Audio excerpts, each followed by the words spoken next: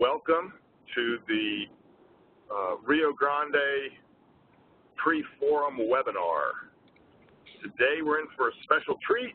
We have two hydrologists who are going to present on their work on the Rio Grande. Today's webinar is being brought to you by the South Central Climate Science Center, the World Wildlife Fund, good folks at Coca-Cola, and numerous other groups.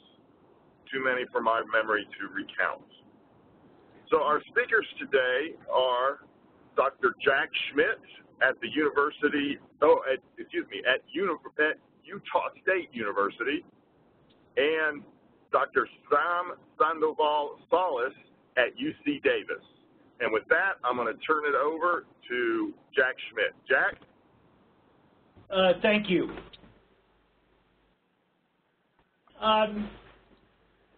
The Rio Grande Rio Bravo is obviously one of the two great rivers of Western North America that we share. The United States and Mexico share management of these two rivers. In contrast to the Colorado River, whose entire stream flow at the international border comes from the Rocky Mountains and from snowmelt, the Rio Grande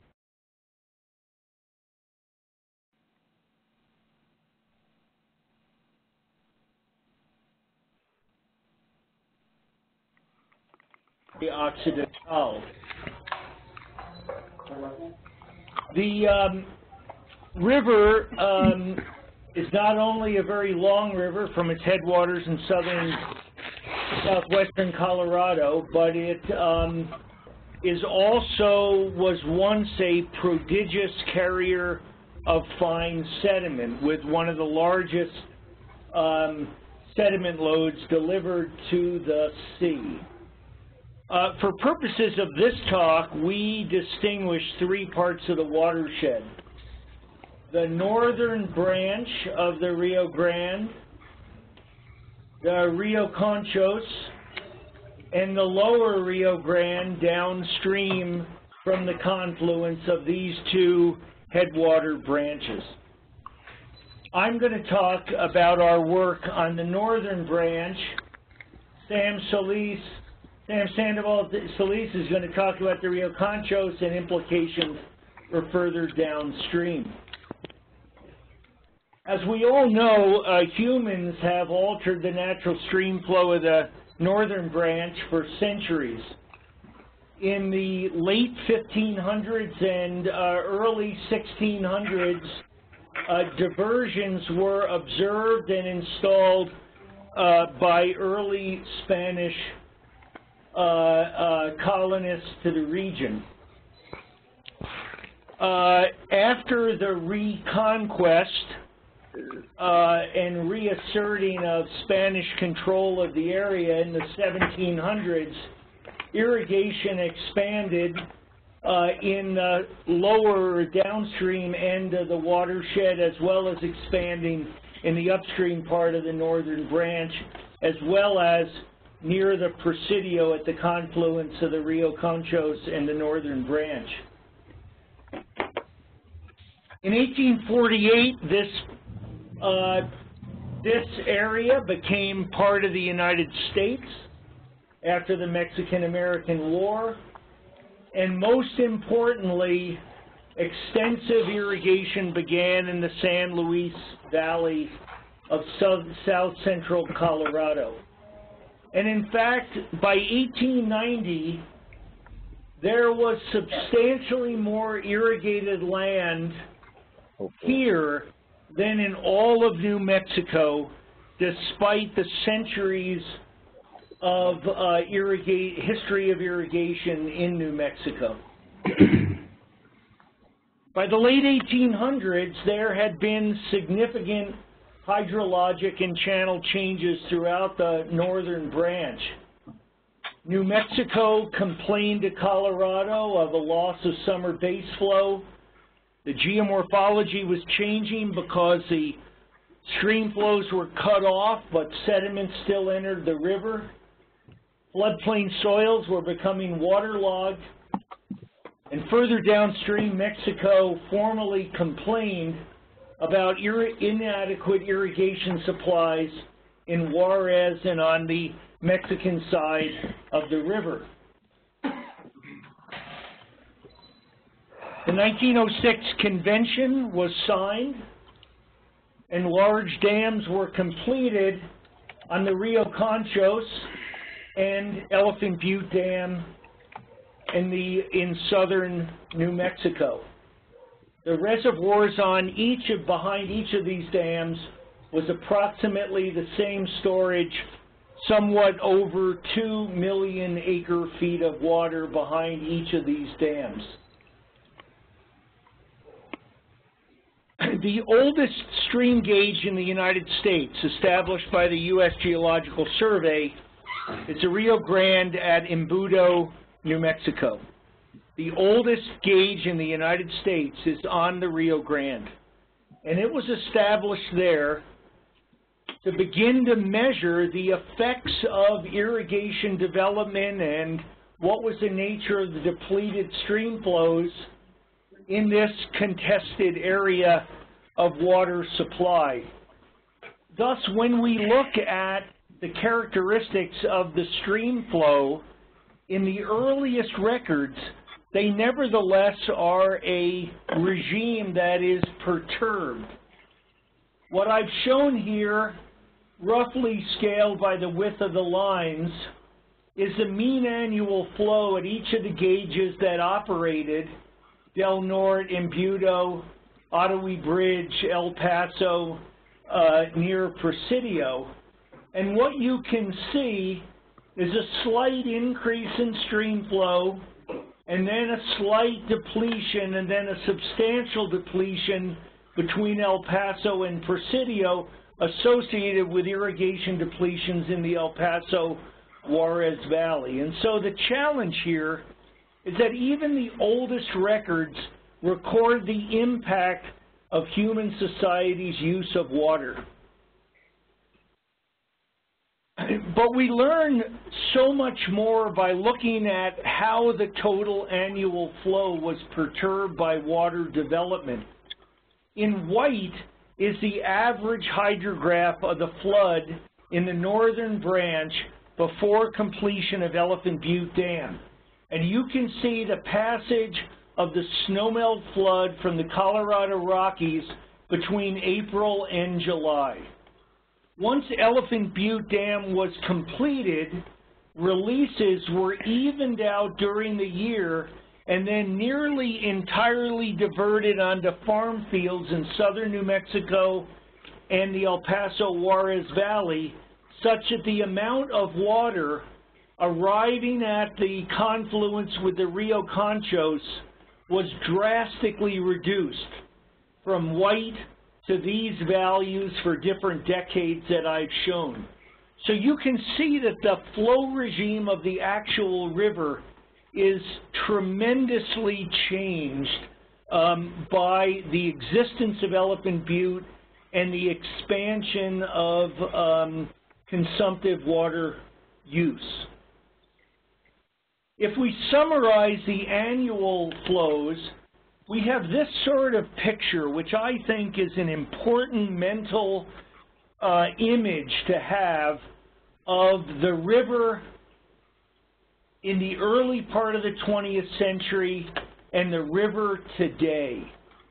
You can see that in the beginning, before Elephant Butte, more water arrived at Presidio from the Rio Conchos than arrived from the northern branch. And you can tell that in the 1930s, the disparity was even greater, such that the flow through the Big Bend region essentially was mostly coming from Mexico.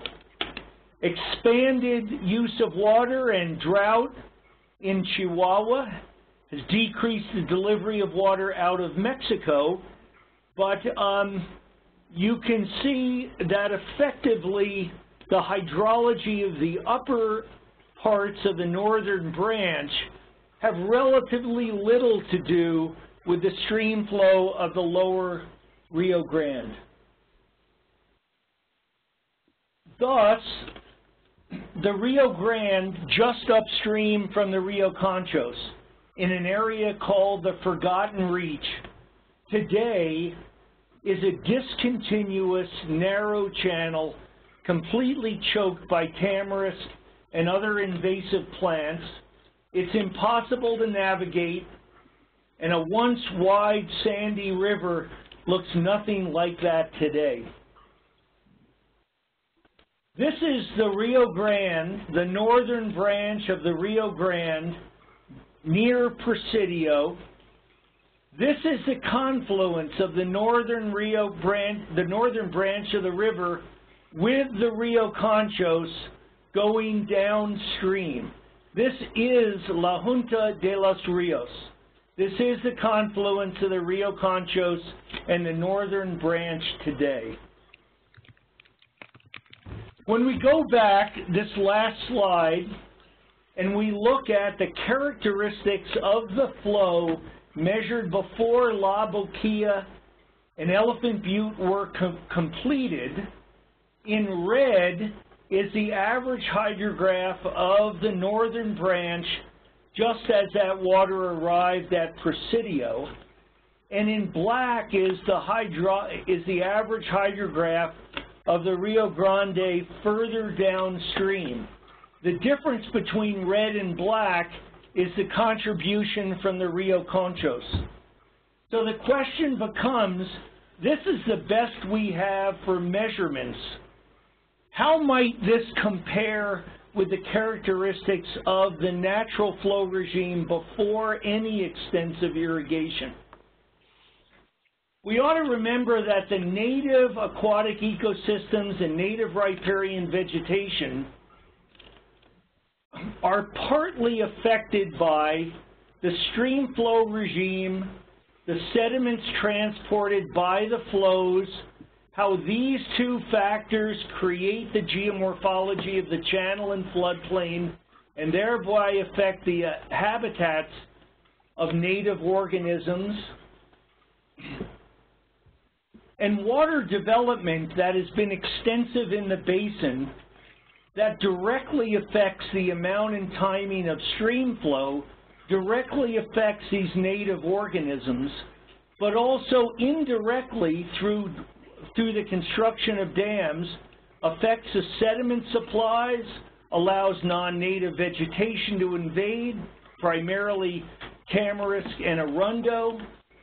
Associated with increased agriculture is the construction of levees, and sometimes water development goes hand in hand with the introduction of exotic fish that are predators and competitors to the native ecosystems. So we might, if our goal is to environmentally manage the native ecosystems of the Rio Grande, we might want to know what is the river of old before large-scale changes to the ecosystem. What was that river like that the native ecosystem evolved in, and how different is it from today when we talk about simple words like restoration? And so to do so, Todd Blythe, a wonderful grad student working with me who's sitting here with me, embarked on an effort to estimate what we call the natural flow of the river. The natural flow regime in the absence of significant human activity, the flow regime in which the native river ecosystem evolved. To do that, Todd acquired and analyzed all of the gaging records of all the inflows of the entire northern branch watershed, all of the smaller tributaries, and then came up with strategies to estimate other ungauged inflows, and then assumed that existing losses associated with present irrigation did not exist. To illustrate that, At the far upstream end of the watershed, in blue, is the hydrograph for one particular year of the Rio Grande at Del Norte, where the river leaves the San Juan Mountains. We add to that inflows from the gauge Conejos River. We came up with an involved strategy to estimate other ungaged inflows to the river system, and we add all that together, and we estimate for the Rio Grande at Labados for that year what would have been the flows leaving the state of Colorado and entering the state of New Mexico if it weren't for irrigation in the San Luis Valley. In green for this particular year is the measured flows at Labados, and in black is what we're estimating. So now those results. We accepted the present flow regime of the river at Del Norte coming out of the San Juan Mountains as the natural supply to the upstream end of the river. If you look at those records coming out of the San Juan River, there has been a slow, persistent decrease in the total annual flow coming from the San Juan Mountains, declining at about 1,300 acre-feet per year. No significant change in the average flood flows, a decrease in the base flows since 1930. That roughly coincides with the time series of the cycles of wet and dry periods that had been estimated by paleo-flood hydrologic studies. And here is our finding. So let's just leave this up for a minute to digest this. This is the flow at Labados at the downstream end of the San Luis Valley. This red line is the average hydrology of the Rio Grande as it enters New Mexico, and in the gray shaded area essentially is the interquartile range of estimated flows for every year. In other words, in 50% of all years, the hydrology of the flows is somewhere in this gray area. In blue is our estimate of what the flows coming into New Mexico would be in the absence of irrigation in the San Luis Valley. Similarly, this is the flow regime at Ottawa Bridge, just downstream from the confluence with the Rio Conchos. Rio Chama, and this is the estimated natural flow. And I would note that neither of these calculations involves any influence from the San Juan Chama diversion project. This is the hydrology at San Marcial as the flows enter Elephant Butte Reservoir. And this is the flow of the northern branch of the Rio Grande just upstream from Presido. This red line is the average hydrology of the Rio Grande today. And this is the hydrology of what it would be in the absence of the massive consumptive uses of this river, whose flow is nearly entirely consumed for agriculture and other human uses. If we look at the total annual flow as a simple diagram, this is what the natural flow regime of the Rio Grande would be in the absence of significant consumptive losses. Roughly 2 million acre-feet of water per year coming out of the basin. Each of these small blue lines are the estimated ungauged tributary inputs. You can see that about 400,000 acre-feet, 600 640,000 acre-feet of water coming out of the San Juan Mountains, significant additions from the Conejos and the Rio Chama, and that water continuing all the way downstream. Today's river, average for the last 60 years, is a very different river, in which all of this water is consumed upstream and has little to do with the river downstream. Approximately 95% of the water that would have entered the Rio Conchos is today consumed. The largest losses are in the San Luis Valley. The second largest losses are in the Mesilla Valley of southern New Mexico. The next largest losses are in the El Paso Juarez Valley, and the fourth largest losses are in central New Mexico. It's beyond the scope of this talk for me to say, I will just say that we analyzed our estimated annual natural flow in every year of the century and compared our results with estimates by the NRCS, and our results are in agreement with those data. What we are adding to the conversation is this very precise characterization of the entire flow regime. To put this into context, here is, for another gauge, Rio Grande at San Felipe below Cochiti Dam, the natural flow regime in the absence of human impacts. And in black is the much heralded 2016 coordinated environmental release from Cochiti Dam for the benefit of the Rio Grande silvery minnow. It's a significant achievement to gain that flood in the context of the modern uses of the river, and it's a small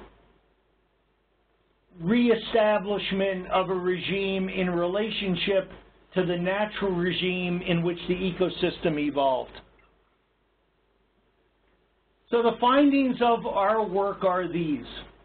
95% of the natural runoff of the northern branch is consumptively used.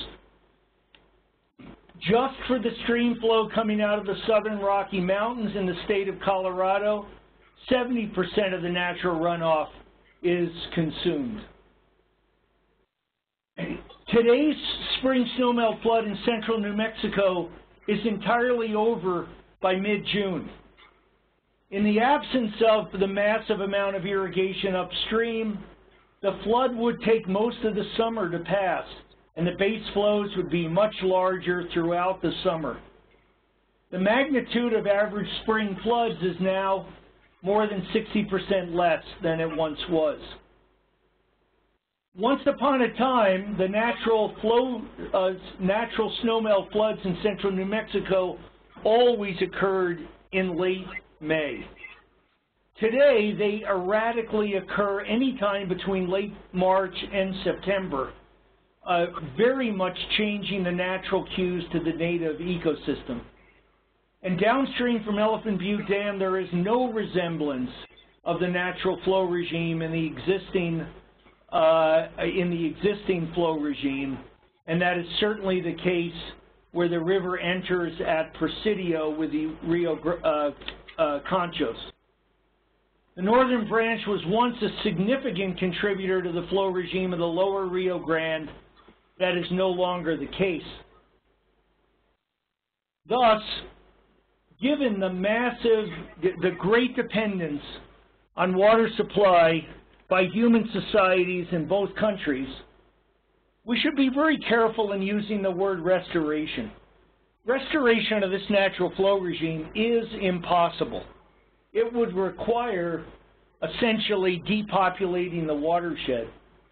Thus, what we're really talking about is creating a novel and new hydrologic regime. Associated with that is the creation of a novel and new sediment supply regime, because so much sediment is now trapped in the reservoirs of the system, which means that the channel form of the river today is completely novel and different from the form of the river in the past. The challenge for us as we go forward is we have to decide what are the aspects of the existing novel aquatic and riparian ecosystems that we want and that we desire, and what kind of a novel flow regime do we need to create that novel ecosystem. It's not so simple as to going back to pristine nature. In a sense, the scary thing is we almost have to play God here. We get to decide what we want, and we get to decide how to do it, to create it. Sam, it's all yours.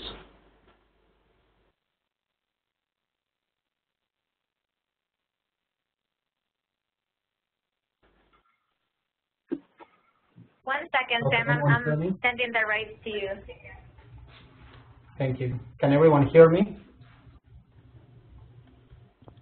Yes, we can hear you. Okay.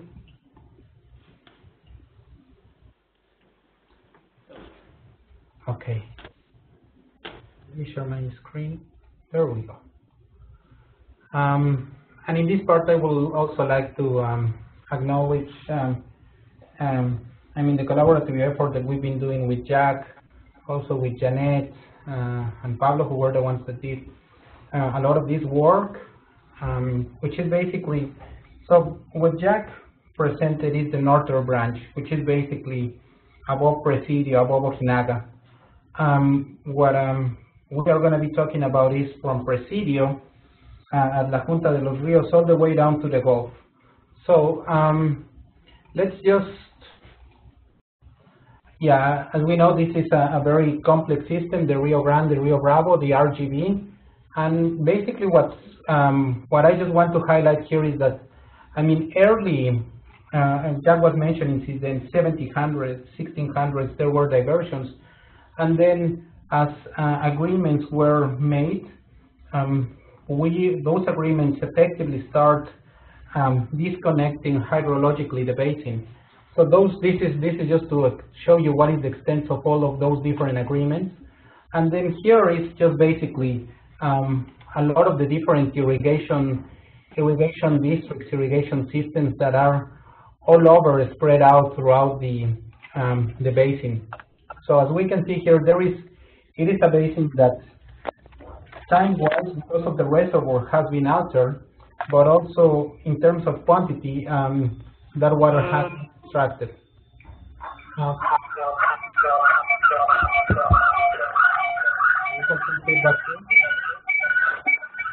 Can everyone please mute themselves? This is, again, just to show how the different types of storages that, the historic storage reservoirs and the total storage in the United States and Mexico, and how that was increased, since the early 1900s. At least in this, what it was called the Magic Valley, the lower Rio Grande, we have estimates of what were some of the acres, hectares of agriculture already going on here in the early 1900s, and a very few amount of water used on the Mexican side. So we've been taking a look at this, and I think this is, the presentation that you're listening right now is an ongoing conversation that we have had in terms of identifying some of the environmental issues in this part of the basin. Some of those related with giant cane and tamarix, the silvery minnow, the species that has been driven, a lot of the endangered species that has driven some of the conversation on how to think of the strategies. Those can be perhaps, as Jack is mentioning, engineered with some help of what were the different flow elements that happen naturally in the basin. So you can see the degradation. This is in an early 1900 picture where you can see a river that it was wide, and the bed was shallow. It didn't have that much vegetation in here, and you can see here a river that is now stranded, that it's been channelized with plenty of outer vegetation, non-native vegetation in the banks, a river that has been armored. So how to improve the river? In general, in our case, and our overall goal has been to improve the environmental conditions. This is kind of a professional goal, and in this case, for what we're presenting here is to determine the natural flow regime. In our case, for the southern branch of the Rio Grande Bravo. And the idea behind this is that we can improve the understanding of the hydrology and some of the ecosystem functions, some of how the ecosystem were responding to this hydrology. To me, this is a project, a work that is, to me, is foundational in terms of understanding what it was and to start start the conversations of what Jack mentioned, which is about restoration, conservation, and how to improve the system with considering the natural flow or not. I think this is the type of research that will lead to those conversations. In terms of the natural flow regime, the main point here is that the flow regime not only provides you within a year, within a season, what is the seasonality of the natural flow, but also it can provide you some of the specific elements that happen within a year, and between many years it can tell you how big were the droughts, how big were the flood years, and so on. So that's what you're gonna listen from us. In our case, we follow pretty much very similar methods of what Jack is mentioning in terms of adding some of these unaccounted gauges, unaccounted tributaries by estimating the incremental flows, also by putting back the water that we know was recorded as diversions into the basin. It is a process of naturalization, naturalizing the flows, but basically that's what we did also in our analysis, doing a mass balance approach. While we use some of these methods, in our specific case, we went back to some of the records that were published by the International Boundary Commission, which is basically before the 1944 treaty, when it changes to International Boundary and Water Commission. And the idea of those studies is that they provide some good insights in terms of, in this case, one was the runoff of the river in Conchos under present and future conditions, some of the different agricultural areas in the Conchos, Salado, San Juan, Alamos, all those different tributaries. What were the estimated flows, monthly flows in there, and also we were able to find out some of the records related to stream flow data throughout the basin. So as Jack mentioned, this is the flow of the Rio Grande Rio Bravo just above the Rio Conchos. As you can see, it is a snowmelt driven river. The black line is the median line, and then in between those, the blue shaded area is the 25th and the 75th percentile. So as you can see that it has a seasonality within the year, which that will be the black line, but there is some variation interannually between those shaded blue area. This is the Rio Conchos. This is how the Rio Conchos look like without any disturbance at that point in time, from 1901 to 1913. As you can see, this is a mostly monsoon-driven river. When there is not that much flow before the monsoon, the hurricane season, and then having some responses here because of heavy storms. Basically, again, it varies quite a lot from almost 20 CMS, cubic meters per second, all the way to above sometimes 200 CMS. So just right below of this area is between below the La Junta de los Rios, below the confluence of the Rio Conchos and the Rio Bravo, this is how it looked like. A river that had a snowmelt-driven signature, and of course with a lot of variation, and here a river that had a monsoon-driven signature. So this was a bimodal. Sometimes you can see, well, a bimodal in terms of a snowmelt and hurricane season, maybe a trimodal with some of these early storms coming in early in the hurricane season. Again, this will be the snowmelt signature. This will be from the Rio, well, this is from above Ojinaga. This will be the signature from the Rio Conchos, and the black line, it will be the combined signature of snowmelt and monsoon driven. This is how it looks again below Rio Conchos. This will be, so this is below Rio Conchos.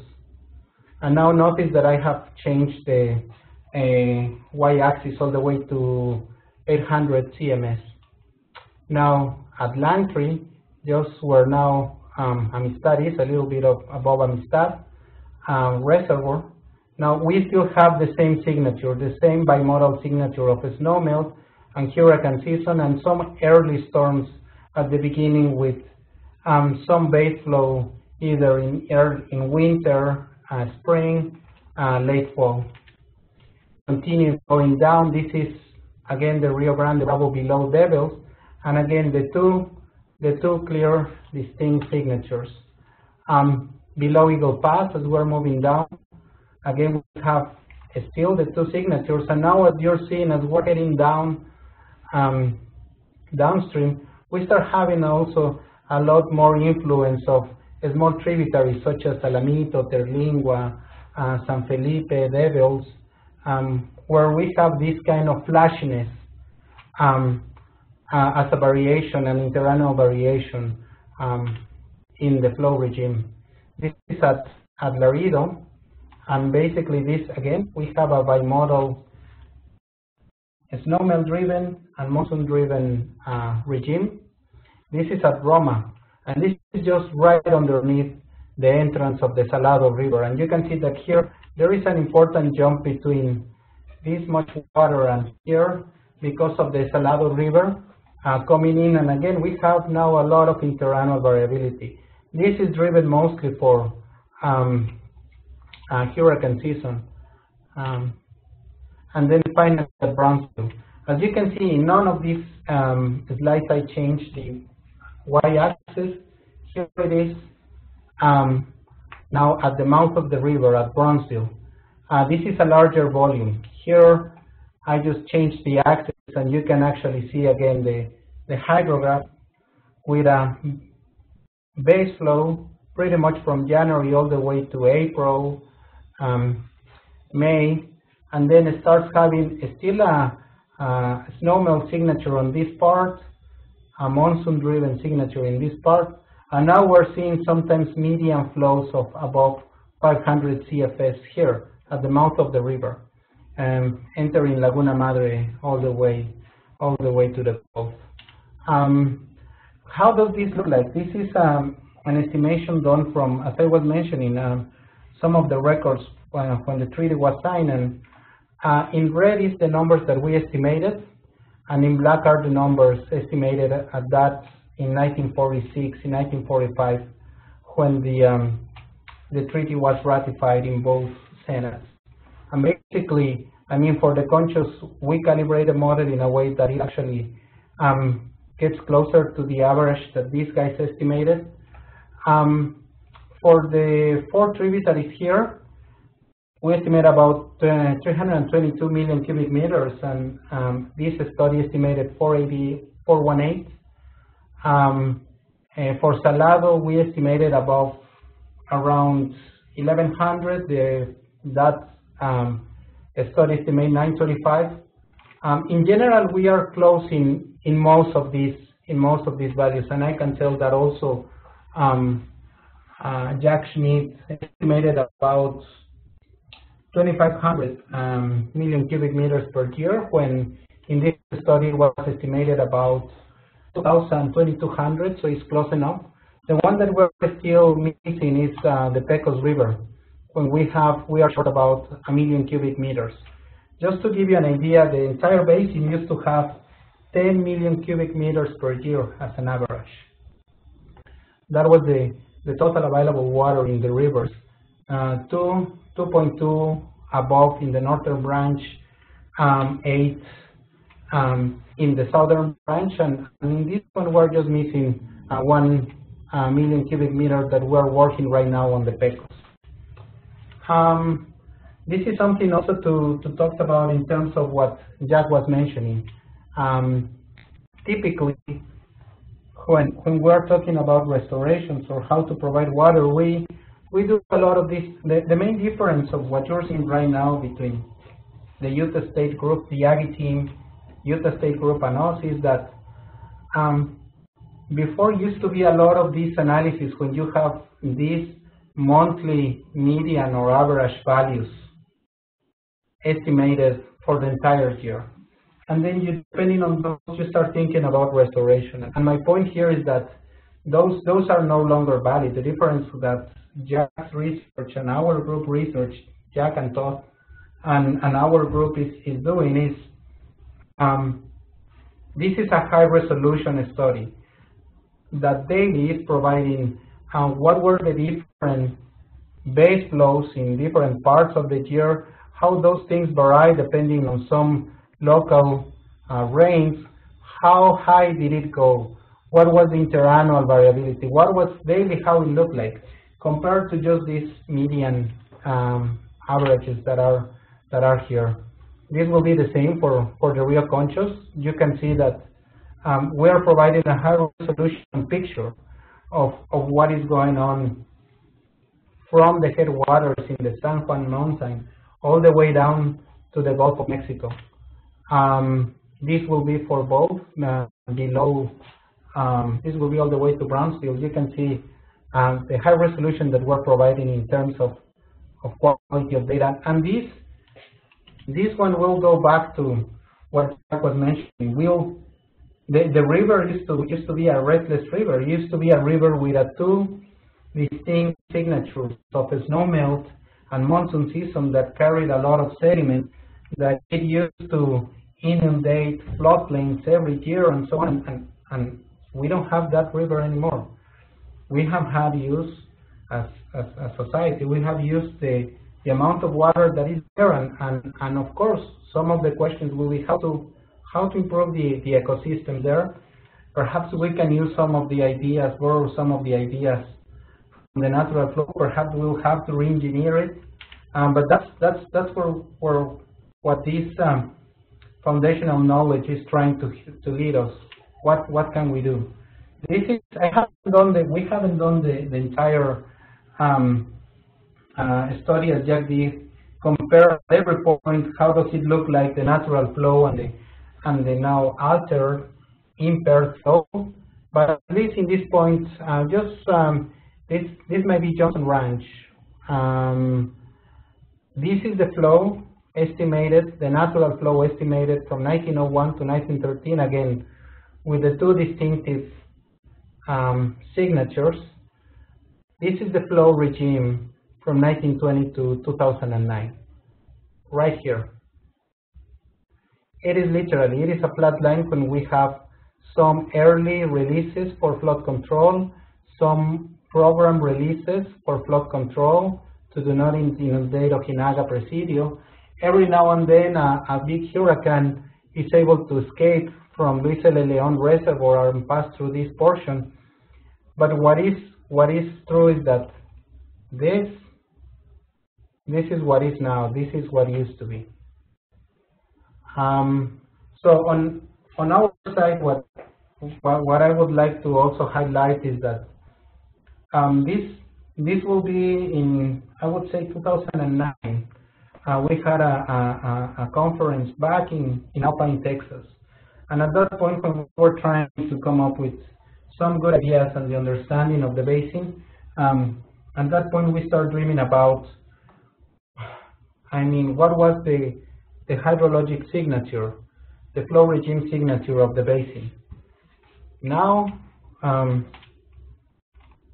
some years later, now we know it. That's been a long work and a lot of patience and putting all the pieces together. The other one with that is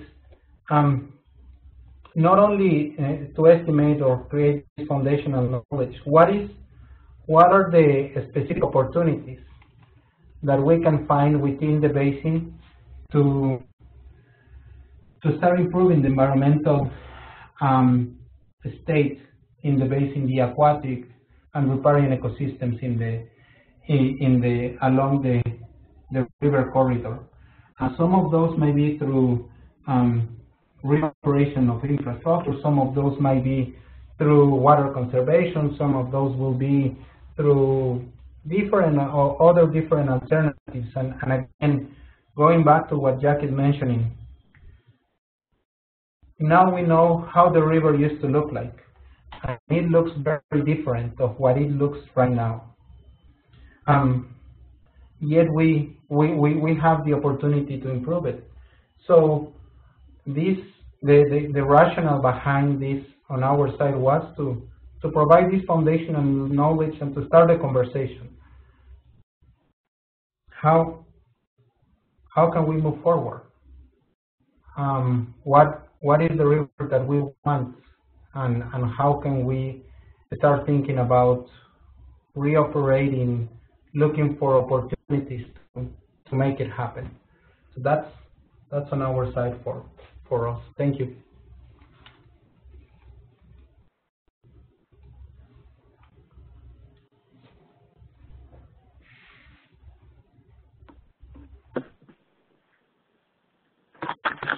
Thank you, Sam and Jack, for a great presentation. I'm going to go ahead and unmute everyone. If you have any, in case you have any questions, but if you're not speaking, if you could please mute yourself so there's no interference, that would be great.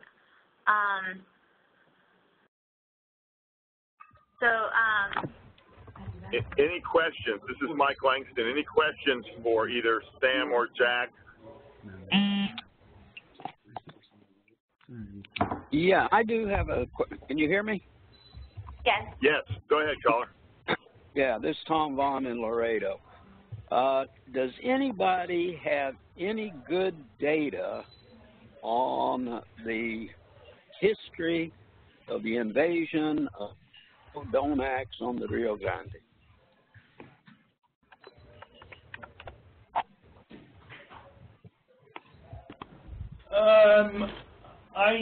This is Jack. I've not put that. I don't have that story together. Yeah, I don't know that story. Sam? No, I don't. I don't have idea where can we get that. Well, I have no idea. I mean, I've tried to look at, try to find as old photographs as I could up and down the river and look in archives and so forth, but I don't find any real discussion on when Brundo, took over, and if it came from, like the El Paso area down, or if it came from the valley up, or if it came in from rivers in Mexico into the Rio Grande. When I look at, Laredo pictures, okay, pre-1964 flood, see anything. Okay.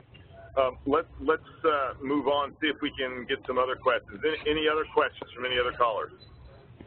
Hello, this is Dagmar Llewellyn from Albuquerque. I'd like to know if you've actually created a year-by-year naturalized hydrograph. Yes, yes. And if that data set is available for, we're looking for something like that to use in a project trying to improve our forecasting.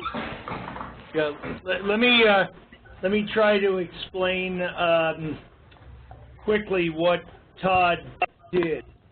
Todd has looked at every gaging record that exists for the northern branch for the century. And so therefore, based on the losses between gauges in every day for every year, he has estimated what would be the natural flow of the river in every year at every gauge. That's an overwhelming amount of data to supply in a talk. Therefore, we just sought to show in this talk the average hydrographs. But to calculate those gray hydrographs which I showed, that's 50% of the years, and embedded in that, behind that is the actual precise estimate for every year. And just to be clear, our estimates, slightly different from Sam's approach, but they're both comparable, is our estimates are what would the natural flow have been in 1955 or 1985 had there been no irrigation losses. So that's how we did that. We just subtracted them out. So it's an immense amount of data, and we'd be happy to talk with your group and collaborate with you. Our work will be all part of a final report to the USGS. It's all publicly available data. At this point, we've submitted a journal article for review, and we're in that process. Okay, so I would like to talk to you about potentially sharing that data set, that hydrology. And and we could talk with my colleagues at the National Center for Atmospheric Research in Boulder, who I'm working on this with. Yeah, and I think we have the same, and I think, Jack, at some point it will be nice if we can, for the sake of simplicity, we can put all of both your data and our data in one place. So, again, this is not separated here and there for the sake of the scientific community.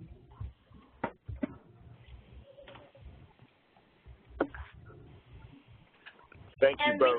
Any other questions? Yes, there's one question from Steve. I'll read it out loud. He's asking, were you able to disassociate groundwater flow from these stream flows? Or in other words, what's the contribution to stream flow in the RG from groundwater? We did not, our group did not specifically address that at all.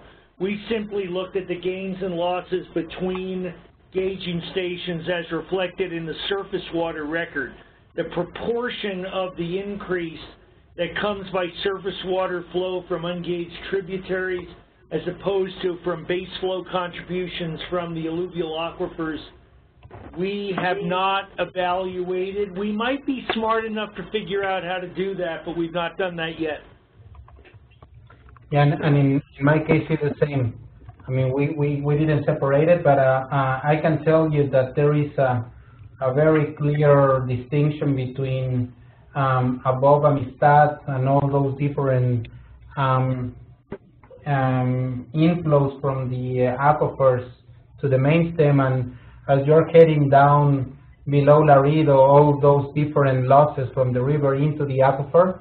So in our case, we didn't estimate it per se, but we have an idea how the system is responding in terms of surface water groundwater interaction, which is already very well known on that portion of the basin. I have a question. So perhaps we can go ahead. Yeah, this is Paul Tashin from Albuquerque. So have you made any estimates of the bed load size in this natural hydrograph through the Big Bend Range in particular, in terms of sand versus what's out there today, and what the size would have been in distribution of bed load historically? This is Jack. Sam has estimated the natural flow regime. My research group, collaboration of myself and my former student Dave Dean, and all the wonderful contributions by the Grand Canyon Monitoring and Research Center, we certainly have a very good handle on the present geomorphology of the river, bed grain sizes, suspended sediment transport, all of that. To tell you the truth, it's a big mental exploration to try to think about the implications of this massive change in the hydrology to the implications to the geomorphology of the river, because the capacity, what we know today is that the river has been perturbed into sediment surplus everywhere. The rivers are grading and accumulate sediment all the time. The only time sediment significantly moves down to Amistad Reservoir is during the occasional hurricane flood once a decade. But my hunch is that with this massive amount of water that used to be in the system, it's highly likely that stuff flushed right on through. We know by Friedman's, what is that book, Restless River? Mueller. Mueller's book, that the river was, really quite geomorphically active. We have good historical accounts. The details of the bed load, the details of how things work. I think we've told a very tight story for the Big Bend region, and Mueller's book, Restless River, tells a wonderful story as well. I don't know that we can do any better than that. We're gradually putting that story together now for Central New Mexico. Research group at University of New Mexico has contributed to that, and we've written about some of that as well. But it's quite a perplexing problem, and I think it really does cycle also back to the condition of the native ecosystem, why there aren't cottonwood trees along lots of the river.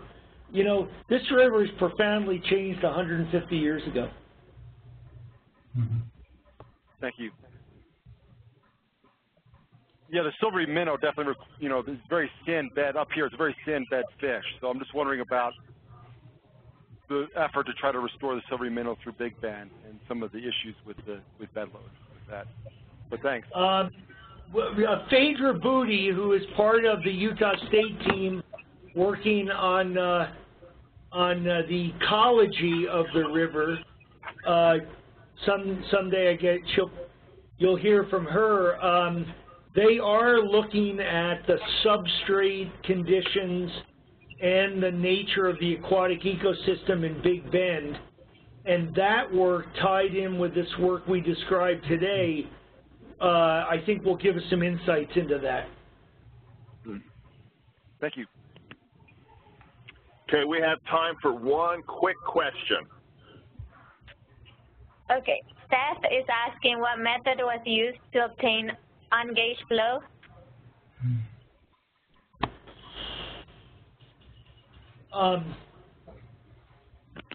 To estimate ungauged flows, Todd looked at compared the downstream gauge to the upstream gauge, and for any day of any year, when the downstream gauge had higher flows than the estimated incoming supply from all the upstream gauges, that's what we took as the ungauged inflows.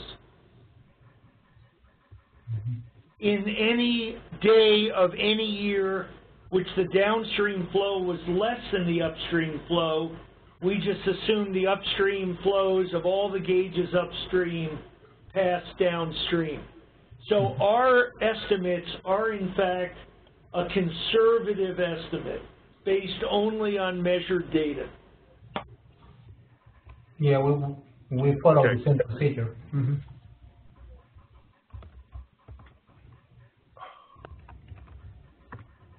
Okay, thank you all for joining us. Again, thank you to our presenters today and their two very capable graduate students. Sarah, will this webinar be recorded and available to folks in the near future? Yes. Okay. We will send out an email to the list to let everybody know where to find that.